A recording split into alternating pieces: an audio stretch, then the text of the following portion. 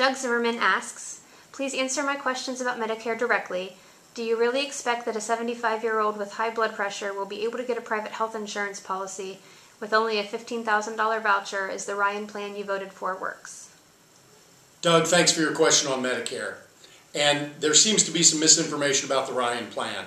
The Ryan budget does reform Medicare for people 54 and younger, but anybody that's 55 years old and older will see no change whatsoever. They'll continue on exactly what they have, the Medicare they currently have, but we did reform it for folks 54 years old and younger, and if we did nothing, Medicare would go broke in just 9 years. So that's why we had to reform it to sustain it so it would be here today and tomorrow.